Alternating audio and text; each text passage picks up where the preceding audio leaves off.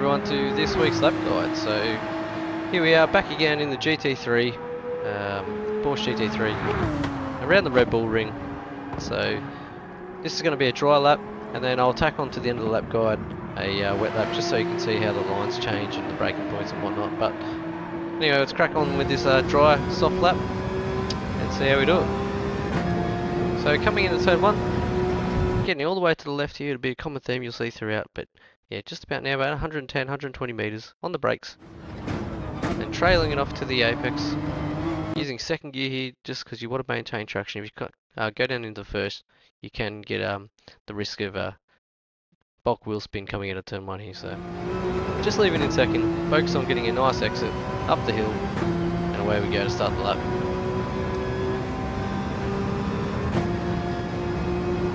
So again, coming into turn 2, all the way to the left, yeah, about 120, you can already see I'm transitioning now, so 120 metres again, on the brakes, hard, and then trailing it off, down the first.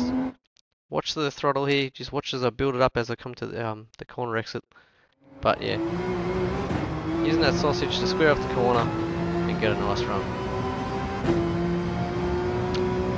A little bit of a brake to check out the view before you come down the hill again. So this is where, yeah, probably 130 metres, 140 metres this one. I'm already on the brakes here. Some people like to use the green for here, some people don't. So just, yeah, do what you need to do to get the corner right. But remember, you're going downhill, so just a little bit easier on the brakes here, because look at that sand pit straight ahead of you. Anyway, so trailing it off, down in the first, hit the apex, watch that throttle input, bring it on, and then up in the second, and away you go. Following in the rubbered line. Again, out onto the green stuff, just a little dab, no big brake point for this one, just enough to slow the car down a little bit and get the weight on the front tyres, but yeah, 50-60%, and then off again, second gear to get the car into the apex. Keep that flow going nice, use all the run out, and then, yeah, as this green curbing is about to finish, just a little dab of the brakes again to get that weight on the front end. Down the second if you need to, or you can leave it in third, it's up to you. I don't really find either way works good, so just make sure you maintain that good flow. And yeah, about the 70 metre board, just on the brakes, about 50-60%, you don't want the rear sliding. Down to third, get up on the curbs, out as much as you can.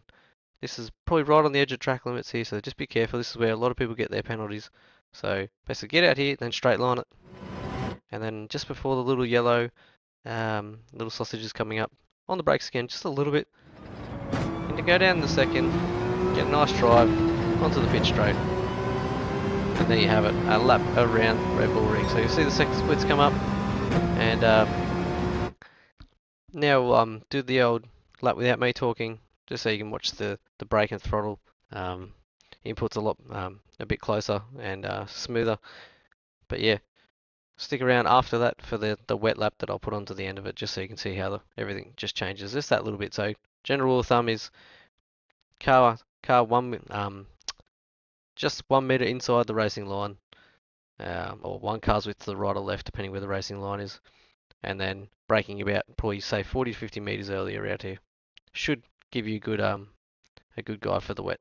But yeah, anyway, cheers, good luck, and again, have fun.